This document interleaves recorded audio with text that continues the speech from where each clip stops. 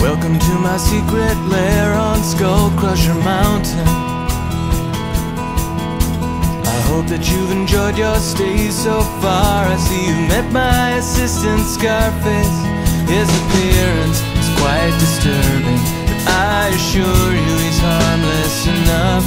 He's a sweetheart, calls me master, and he has a way of finding pretty things and bringing them to me.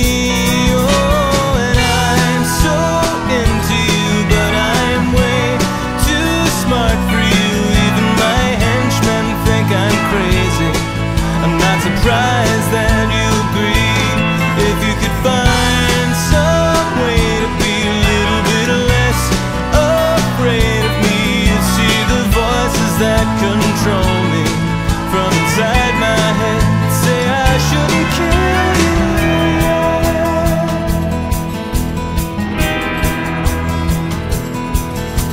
I made this half pony, half monkey monster to please you, but I get the feeling that you don't like it. What's with all the screaming? You like monkeys, you like ponies. Maybe you don't like monsters so much.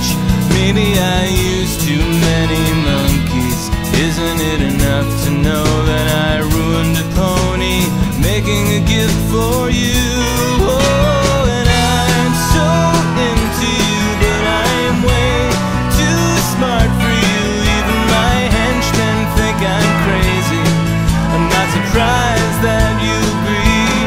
If you could find some way to be a little bit less afraid of me, you'd see the voices that control me from inside my head say I shouldn't kill you.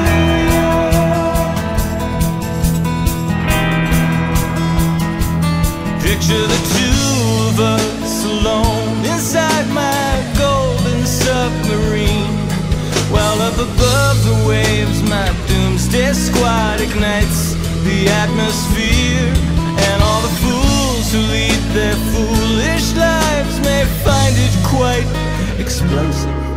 Well, it won't mean half as much to me if I don't have you here. No, it isn't easy living here on Skull Crusher Mountain, so maybe you could cut me just a little slack. Would it kill you to be civil? I've been patient, I've been gracious, and this mountain is covered with wolves. Hear them howling, my hungry children. Maybe you should stay and have another drink and think about me and you.